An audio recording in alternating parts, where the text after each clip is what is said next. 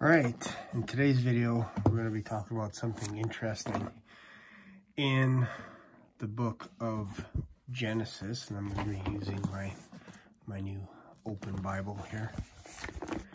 Let's go to Genesis. We are in chapter 6 today. So this is the reason for the flood. Go here, right here. So let me just adjust this here. Boom.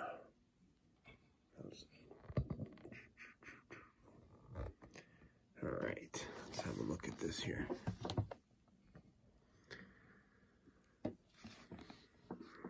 Genesis chapter 6. And it came to pass, when men began to multiply on the face of the earth, and the daughters were born unto them, that the sons of God saw the daughters of men, that they were fair, and they took them wives of all which they chose. So these are some of the fallen angels, and if you read the book of Enoch, there's about 200 of them that make a pact to take wives for themselves and then teach them all kinds of how to build things, how to do magic arts, all kinds of stuff. But they basically were teaching them stuff about heaven, things that they weren't supposed to do. And so verse 3, and the Lord said, my spirit shall not always strive with man, for that he also is flesh, yet his days shall be 120 years. Then there were giants in the earth in those days, and also after that, when the sons of God came in unto the daughters of men, and they bare children to them, and the same became mighty men which are of old, men of renown. Right there alone, you're not going to hear this talked about in the media at all. That there is findings of bones of giants throughout the earth. You're just not going to hear that.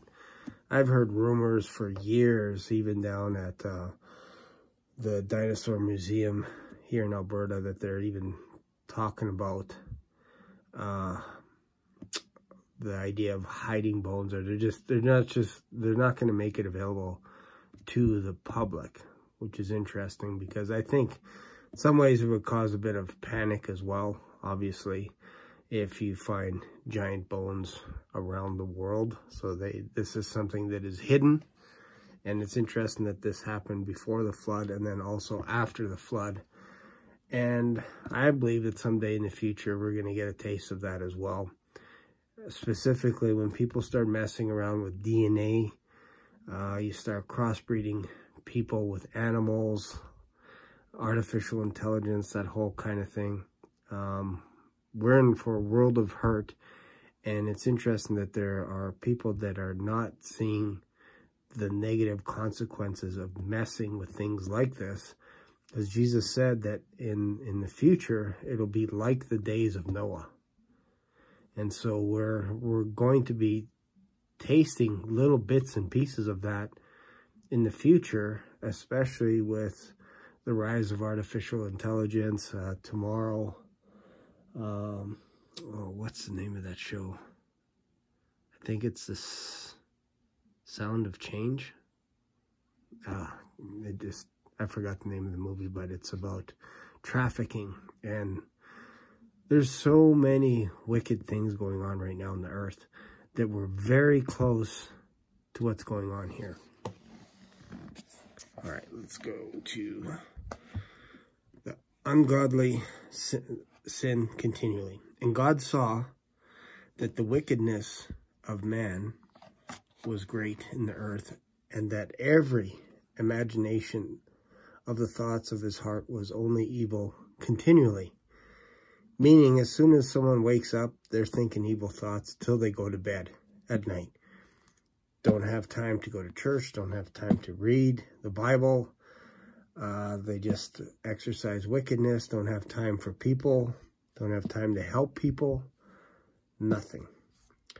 So verse 6, and it repented the Lord that he had made man on the earth, and it grieved him. Can you imagine?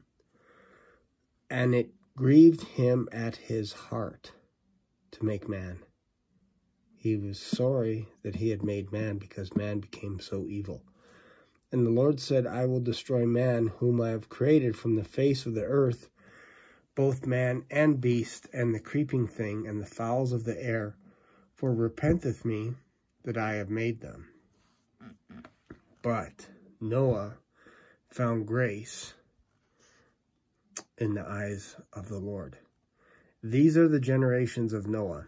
Noah was a just man and perfect in his generations, and Noah walked with God.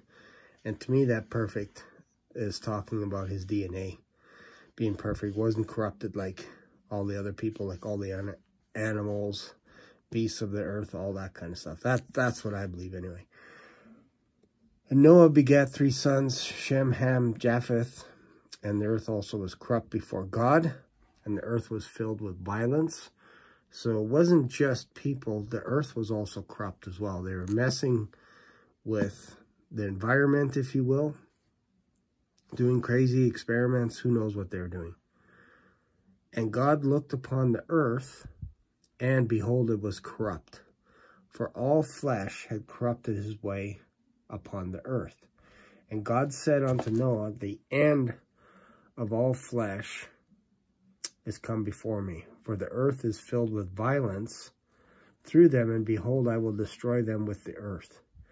Make thee an ark of gopher wood, rooms thou shalt make in the ark, and shalt pitch with and without with pitch.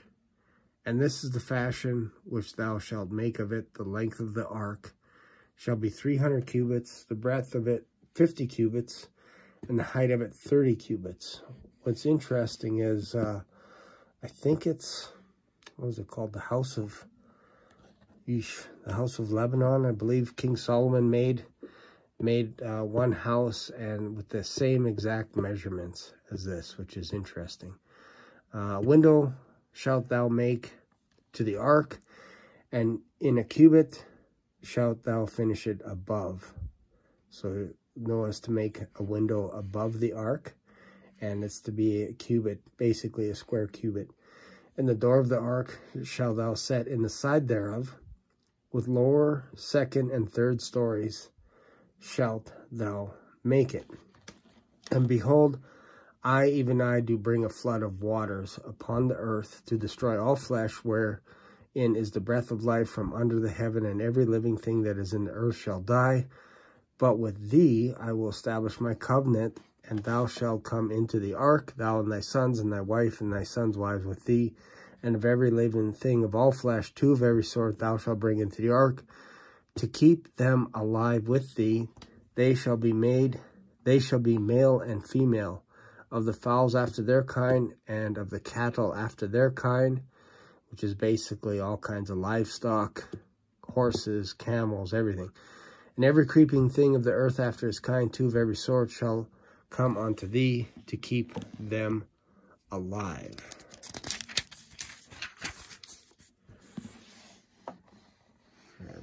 Right here. And take thou unto thee of all the food that is eaten, and thou shalt gather it to thee, and it shall be for food for thee and for them. Thus did Noah according to all that God commanded him, so did he. So the food is basically fruit and vegetables, no meat. People didn't eat meat back then. Neither did the animals. The animals didn't kill and eat each other with meat. In fact, they weren't even afraid of people. This is one of the easy ways for Noah to be able to bring the animals onto the ark. They're not afraid of people. It's not until after the flood that animals become afraid, and the fear and dread of people actually go upon them. And God says that now you can actually eat certain kinds of animals, basically. And he also sets up a rule saying, basically, you shall not murder people or eat people, all this kind of wicked stuff that was going on in chapter 6. Cannibalism, inbreeding, all kinds of crazy stuff with animals. And yeah, so really a dark time in history. And the interesting thing is today We have all kinds of crazy stuff going on around the world. And at a glance, when you see it in the news and the media pumped every single day, you can almost look at it that, man, we are very close to this being similar to the days of Noah. So I hope you got something out of it. In the next chapter, obviously, we're going to talk about the flood itself, the Great Deluge, and my thoughts around that. If you got something out of this, let me know. Feel free to subscribe to this channel, and don't forget to leave a comment. Thanks for watching. Appreciate it.